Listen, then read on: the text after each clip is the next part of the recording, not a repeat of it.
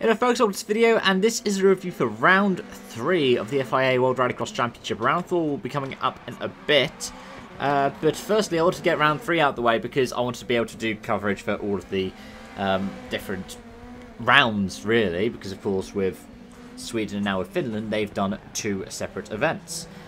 And, well, it was quite interesting, wasn't it?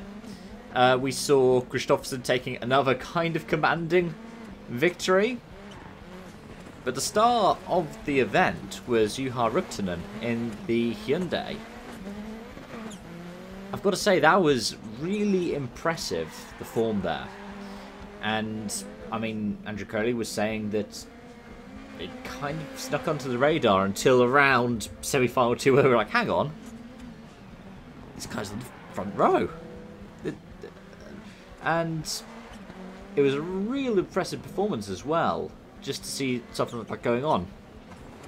Got to feel sorry for Ekstrom as well. What with the electrical issue that ended up sidelining him. And it seemed like it affected Larson too.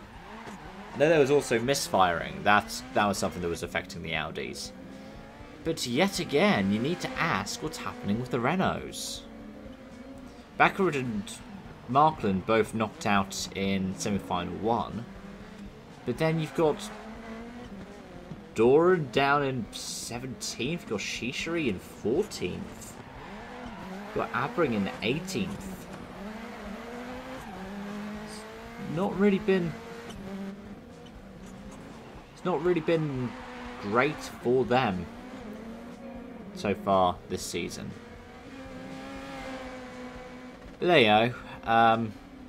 There's also round 4 to look at, but yeah, that was certainly quite an interesting end to round 3 there. Let me know your thoughts in the comment section down below. Thank you so much for watching, and I hope to see you again soon.